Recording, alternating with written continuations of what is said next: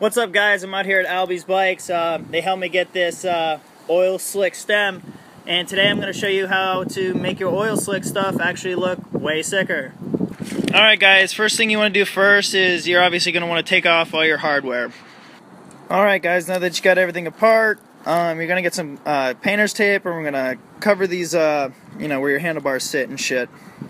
Alright guys, now that we got everything covered up, what you want to do is take your favorite can of spray paint, satin black right here for me, and paint them. Alright guys, you want to make sure that you get all of the stem covered. You want to make it look nice even coat on there.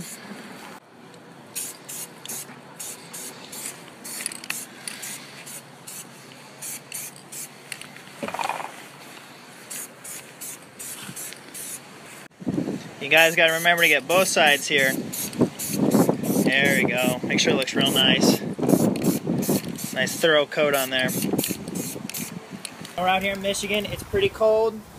Things don't dry very well. This thing says it needs to be like at least 50 degrees. It's definitely probably like 30. So I'm going to use the lighter and this, and we're going to light it on fire to get the paint to dry faster, alright?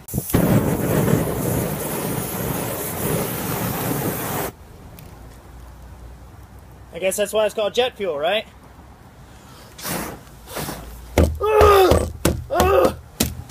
There we go. Alright, well, the fire got rid of most of this stuff, so, that's cool. You can take that off.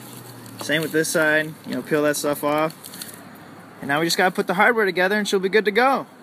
Alright guys, there you have it. I put all the hardware back together and stem's ready to go. That's how you make a jet fuel stem look way sicker. You spray paint it flat black and you light it on fire. That's it. Thanks for tuning in.